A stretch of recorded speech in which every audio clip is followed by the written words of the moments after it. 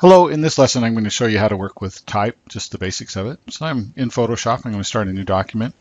I'm going to create a document that's 720 pixels by 480 pixels with a 72 pixel resolution. And I'm going to select the type tool. I can just press T and it will select it. Now, like most tools, they have other tools that are below it. I can do horizontal type or vertical type. And since I want to just keep this as simple as possible, I'm going to select vertical or horizontal type. And I'm going to say type setting is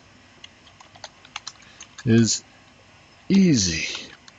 Now, you would think that would be easy because I just did that. But you'll notice that you can't see none of it's on this canvas. So I'm going to just drag it down here using the move tool. You notice I click on the move tool and I clicked on that and dragged it down. You'll also notice when I created some type, it created a new layer, a type layer or a text layer in Photoshop. There's another way to create a text layer or set up some text is you click and drag a box to put it in. So this creates a text box. And it wraps just like it would in a word processor. I love to write in a text box. Now you'll notice that there's some problems here that it didn't type right in the text box. That's because I have to change some things in the character panel. So I'm going to click over here and then I'm going to click on the text tool again. I'm going to open up the character panel or the character pane, which is right here. And you'll see that I have some things right here. I have the font size, I have the font. I'm using regular instead of bold or italic or whatever. That's where you set those things. And then I have this thing right here, which is the kerning, which is the distance between individual letters, between characters. And then I have this other one, which is the tracking, and that sets the distance for all the letters in a selection. Then I have leading right here, and notice the leading is pretty big. So I'm going to tell it to go automatic, and then it puts the leading right together. The leading is the space between lines on it. So I did auto, but I'm actually wanting that to be a little higher. So I'm going to just kind of bring that up to about 65 points, so it's a little bigger. I'm going to take it down to 50, so it's not that far away. So leading is the space in between lines. This is the size of the font. Now I'm going to show you two different things. I have this top that I love to write right here. I have a text that I have that area. I'm just going to go Control T and then I'm going to grab a corner. And notice how that stretches it out, it automatically resizes the text. And when I stop, right now I haven't let go, but when I stop, look over in the pane and I let go and notice it changed the size. Before it was at 24 point, now it's at 21. So I can squish it or whatever. If I hold down the Shift key while I do it, it resizes everything proportionally. So I'm going to accept that. Then I'm going to click on this other type that I did. This type setting is easy one. Again, I'm going to go Control T to do a transform box. And it also lets me squish and move this around, resize it and everything. All right, so the difference here, I'm going to hit enter to accept that. The difference between those two things is if I just do a click and start typing, it'll type forever and just keep going until I hit enter before it starts a new line. But if I create a text box, that text box will automatically wrap around to the next line once I get to the end of the text box. A couple other things I want to show you in this quick demonstration is the difference between tracking and kerning.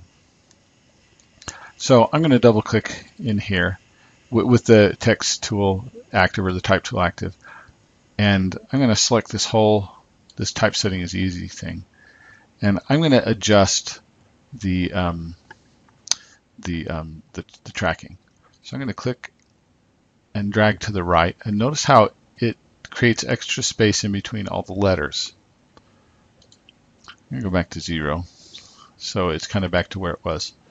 About but when we look at this now, we'll notice that this kind of distance right here between the T and the Y it looks a little bit far, and it makes some people get a little they think it looks a little too far away. And this Y, even though the Y, the tip of the Y, that extender, is kind of close to the bottom of this S, it still kind of looks a little far away. But that's what kerning is for. It's for changing the distance between individual, or between two letters, two characters.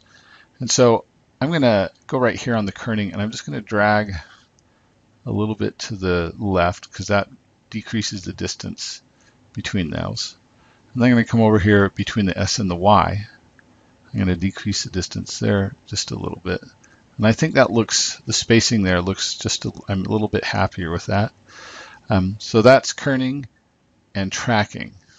I already explained leading. That's going to be the distance between the lines in text. And there are a couple others. You can stretch it. You can stretch out text horizontally, or squish it together, or you can stretch it out vertically. Notice how I stretch that. I click and drag. You can also click inside a box and then hold the Shift key down and then hit the up arrow, and then it'll make things bigger. I think in order to really see that, I have to click inside here. Oh, there was one other thing. You may have noticed that I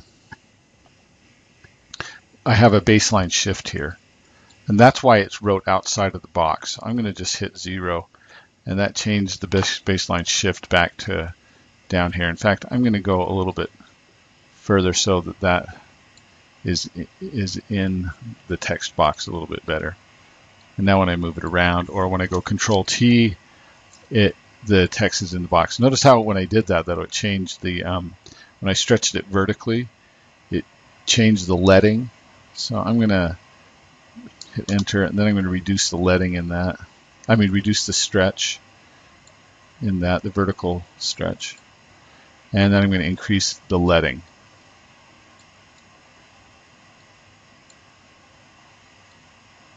There we go.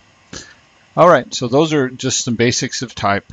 I would also recommend that you play with these different things. This is just making it a fake bold, fake italic. Notice how we can italicize it or make it look bold.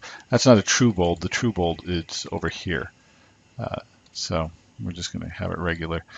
Then you have everything in caps, small caps, superscript, subscript, underline, and strike through.